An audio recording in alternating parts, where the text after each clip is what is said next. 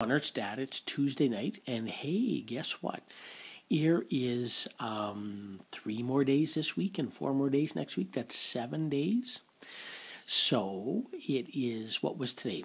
Today was the put in a little extra effort to make something fun to learn, or to learn something. Oh, I'm tongue-tied tonight. Tuesdays and Thursdays are always days to put in a little extra effort to learn something that's fun to learn. So I hope you got to try to learn something that was fun to learn today. Tomorrow being Wednesday, Monday, Wednesday, and Fridays are days to learn something to make you smarter. So I hope you put in a little extra effort tomorrow to make sure you learn something to help make you smarter, especially when we're on our last 7 days of school. Yeah, you got to take advantage of the last couple before the school year ends.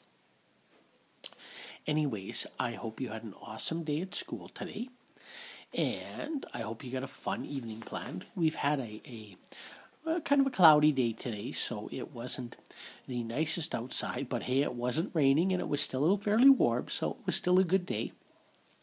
So I hope you had some fun outside today with your friends as well, getting some exercise, getting to run around, and doing some extra things, just having some fun, right?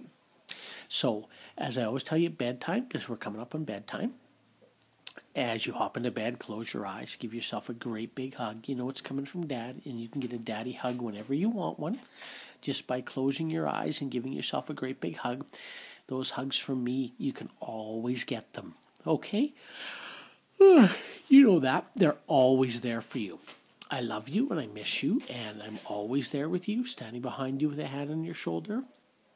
And you can always draw your strength and comfort and support from me like you have all these years. So don't you worry. I am always there with you. Okay? I love you. I miss you. And I will leave you another message soon. Dad.